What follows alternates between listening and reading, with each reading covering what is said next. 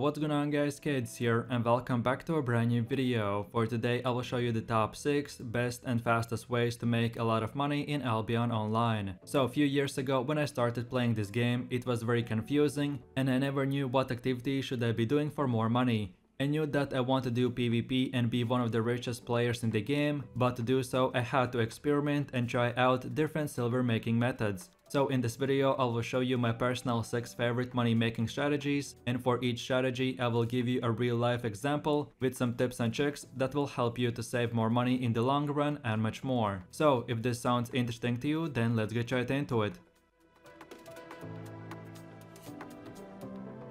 So then moving over to the first one, which is crafting. And crafting in Albion is one of the most fun parts of the game, because you get to equip what you make. The most important thing to understand from the very start is that crafting is very time and resource intensive process, but the long-term rewards are very much worth it, from both a self-sufficiency and making money in the game. So then in a quick summary, like in any game, you can craft items by collecting materials, and then you start crafting from tier 1, and each level will require for you to craft multiple duplicates to then earn fame and unlock the next tier/level gear. So with that said, let's see what the process of making money with crafting actually looks like, and I have split this category in 4 different parts. So the first part is completing the tutorial. Once you complete the first part of the tutorial, you will unlock the Novice Adventure Mastery in the Destiny board, which will in return unlock the Trainee Craftsman Mastery group. This node will allow you to craft Novice items at 4 different types of crafting stations, which are Mage Tower, Warrior's Forge, Hunter's Lodge and Toolmaker. So then moving over to the second part, which is where we choose the items that we want to craft. For beginners, I would recommend to start crafting items that you use yourselves. So for example, if you play Firestaff as a mage class, then start crafting cloth gear with Firestaff and then go from there. Crafting in early stages will be a big investment, but when you get the ball rolling you will make huge amount of money. So in the second part we want to choose the items that we want to craft to level up our crafting level. So if we take again the full cloth armor approach, then we level up our cloth armor to at least tier 6 by just crafting the Scholar robe, and then all of our crafts we study to get even more experience. Then as for the third step, this is the time where we decide on how we will get the materials, which we will then use to craft these items. My suggestion is, if you don't have millions of silver to start investing in your crafting adventure, then start gathering materials yourself, and then later we'll be able to craft with 0 time spent outside of the city. And then lastly, the last and final part is experimenting. Our main goal with crafting is to find the items that are lacking in supply and which are overpriced, so then we come in by starting to make lower tier gear and selling it.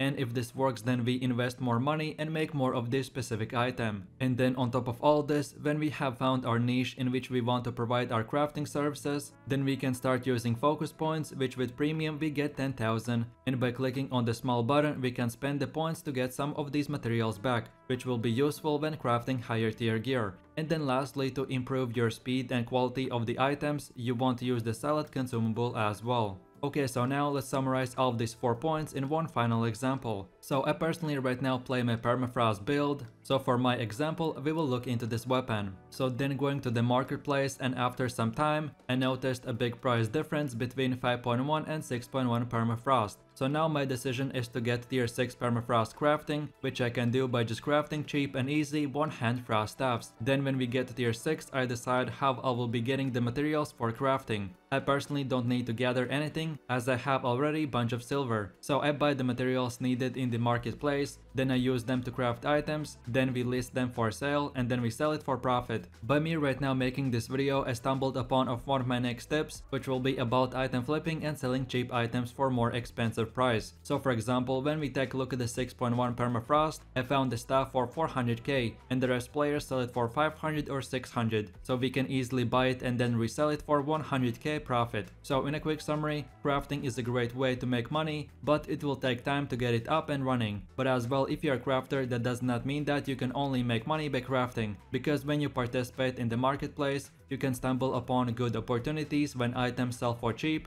and you can resell them for a lot more money. So stay tuned, because later in the video I will explain on how to get this and use it to your advantage.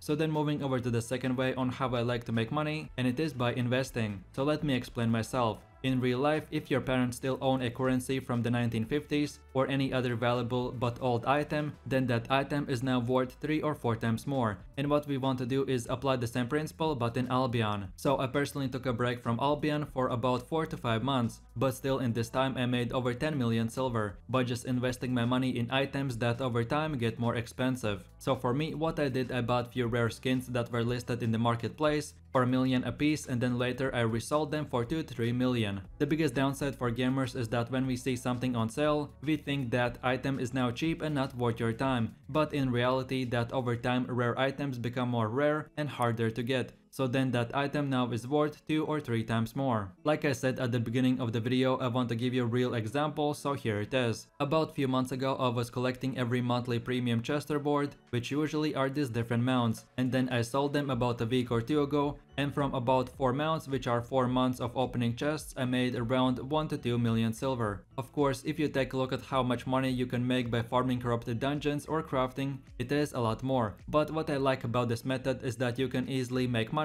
by doing absolutely nothing, than just buying or collecting these mounts or skins, and then waiting few months and then selling them for easy profit, which will cost you zero work whatsoever. So if you want to make money for basically no work, then just buy premium and save these special mounts, and then the longer you wait, the more money you will make in the long run. And on top of all this, you can do the same thing by just looking through the marketplace and buying all the cool skins, and then reselling them few months later. Usually players ask me on the best way to make money, and I usually tell them 2 things. The first thing is that there's no one best way to make money, so you want to try out everything and see what works for you, and in the best case scenario try to make money from 2-3 different methods. So then if one gets nerfed or is not that profitable, then you can still have few other ways to make money. And then lastly, the last suggestion that I want to give you is to never have more than few million silver in your bank account. Right now I have about 12 million silver, and for beginner players that want to make money, you should never have this much, because all of the silver is just standing still and not making you more money. So you want to have 1 or 2 million silver to have some lunch money, and then put the rest of your silver in items. So for example, you want to buy the dire wolf for 300,000, and now instead of the 300k in the bank, now you have 300k in an item, and if you ever need that 300k back to buy something, then you just simply sell the item. But then if you keep it for longer, then when you sell it you can make more money, and the more items you buy like this, which are long-term investments, the more money you can make in the long run. So then moving over to the next best way to make money, and it is by playing corrupted dungeons or 2v2 hellgates. So for most PvP players, it's not that easy to make money, unless if you already have millions of silver to invest in good gear, and if you have a bunch of friends to play with. But for most players that usually only have 2 to 3 friends, or if you play by yourself and if you only want to do PvP, then this is the best way to make money. So first of all, we pick corrupted dungeons and 2v2 hellgates, because corrupted dungeons you can do solo, and 2v2 hellgates you just need one more friend. Or you can join discords and look for a single player in the global chat. So then when you decide to go to corrupted dungeons or hellgates, then here are 2 ways that you can make money. Either way you can rat or do PvP. So let me explain. Ratting means that you can go into a PvP dungeon, but instead of actually participating in the PvP, you only farm monsters and open chests. And as soon as you find an enemy, you just run away from him, then leave the dungeon or wait for the enemy to leave and then go to the next one. And it is pretty hard to catch a player that just wants to run. So this method is very easy but not that fun. And ratting requires a lot less silver investment at the start. So if this is how you want to make money, then check my video on the top 5 best rat builds. But then on the other hand, for players that want to make money by PvP, aka by fighting other players, then you again want to decide to go into a 2v2 hellgate or a corrupted dungeon. And the same principle applied that you farm mobs and open chests. But then when you find an enemy, instead of running away, you want to fight him and take his loot or lose your own. Like I said, the second method is a lot more fun, but as well a lot more challenging, and requires a lot more silver. For a beginner player, I recommend to first of all rat few dungeons till you get few million silver, then decide which build you want to use and then do PvP. And lucky for you, I have another video for the top 5 best corrupted dungeons / hellgate builds, so check the video out. But then besides that, your main objective when doing PvP is to find the easiest targets that you want to kill, so then you can loot them and get better gear. In Albion, you could be running the best gear and be the highest skilled player, but still some builds are just better than other builds, and against one build you can be stronger, and then against another one you can be weaker. So the most optimal way of making money when doing PvP is deciding which builds we want to fight and which not. So for example, here are two different videos for two different builds, and in the video you can see which builds are easier to fight against and which not. Similarly, like other money making methods, you want to make money by experimenting and trial and error. What you want to do is find a build that you like and is strong, which I recommend of course to watch my video. But besides that, you want to start using the build, and over time you will learn which enemy builds you are stronger against or which not. And then you just fight enemies that are easy money targets, and then for the rest you just leave the dungeon and move over to the next one. So from me playing different MMORPGs, I took the principle that, for example, the mage class doesn't have a lot of defensives, but it can do the highest damage numbers. So then you want to fight other classes that are slow and you can run around them while doing damage from range. Or you can fight other range classes, but then on the other hand you don't want to fight tanks or classes that are fast and can catch you easily, because then they will get close to you, and as you don't have that many defenses, you will be very easy target for them. So in my summary, one of the most fun and easiest ways to make money is by picking the targets that you want to fight, and this will give you easy silver, and that's about it. So then moving over to the fourth money making method, which is the black market / flipping items for easy and fast money. So marketplace, aka the auction house, is the place where you can buy and sell items, which is the main part of the Albion online economy. While players can trade anywhere in the world, the majority of trading in Albion happens through the marketplace. Buying and selling on the marketplace is easy. To buy or sell, you have two options. You can either way fulfill a purchasing an existing order, or you can create your own order. Even if an item has active buy or sell order, you may want to create your own in order to make or save more money. So then let me give you a quick and easy tutorial on how you can make money by item flipping. So it took me about 2 minutes to find this, and any player can do the same thing in his free time. So first of all, you want to open your marketplace and look through items. What I found is that there is a big price difference between tier 6 and tier 6.1 permafrost. So then I bought this permafrost for 294k silver, but I could have saved even few thousand silver more if I bought the cheapest option.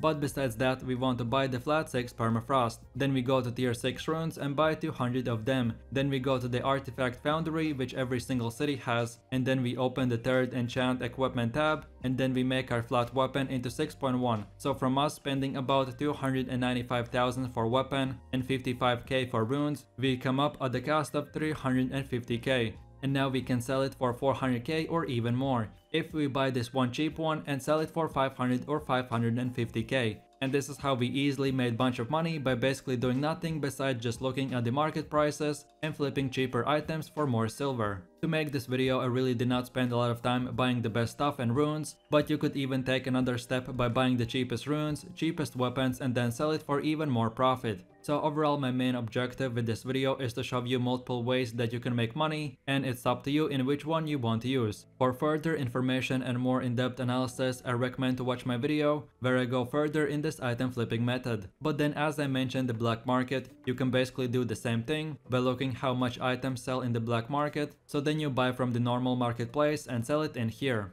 And then lastly, as I predict that bunch of players will be now using this method from watching this video, so for players that are maybe watching a bit later from the release date, remember that each city has its own marketplace, aka the auction house, so you can do it multiple times and in multiple cities. And then when you really can't find any items to flip, then for example teleport to the Caerleon, look at prices, then go to the Thetford and look at prices again. And if you see a big price difference, then just buy in Caerleon, then transport it to Thetford and resell it for profit, and it's that simple. So then moving over to one of the last ways to make money, which are the hardcore expeditions. So these expeditions are like any other open world dungeon, but only you can enter them with 5-man groups, and there is no PvP enabled. So first of all, you can find a 5-man group, which you can do by joining Albion online Discord servers, or more commonly by just opening the Albion looking for group text channel and joining groups that are looking for players. As these dungeons don't have PvP, they won't give you the best money and fame. So the way you overcome this is by using the highest item score gear and finishing these dungeons in the shortest amount of time. So now by speedrunning these dungeons, they will be profitable and 100% safe from other players. So this is the easiest way to make money and level up your weapon at the same time, but it will require for you to spend the initial money for your base gear. So it's up to you if this is how you want to make money. But if sometimes you really want to turn off your brain and just grind for easy and fast silver, then this is definitely a good option to do. And then moving over to the last and final money making way, which is the faction transporting. So faction transporting, aka the trade missions, are activity available through the faction warfare that involves purchasing city hard fragment resource in your faction city and transporting that item to a smuggling post near another city. The trade routes lead deep into the enemy territory, meaning that the risks are high, but it will be super fun, and it is a simple and quick way to make some easy silver. To start your trading mission, you have to be in one of the big cities, and by pressing on the minimap, you have to find an icon that is called Faction Enlistment. Then when you find the place, click on the faction guy. Then if you haven't already, then click flag, which will enlist you in this city's faction and give you this purple icon or any other different colors depending on which city you are joining. Then from here we want to open our faction chat and find other faction players that are right now playing, and then we want to join them. Our mission is to level up our faction status and get to at least 9,000 points, which then we can use to buy Divine Heart resource 3 times, and then we can start the trade mission. We get this purple points by participating in the faction warfare, which is holding faction points, killing other faction players, and much more. So then with all this said, when we have done a bit of PvP and faction warfare,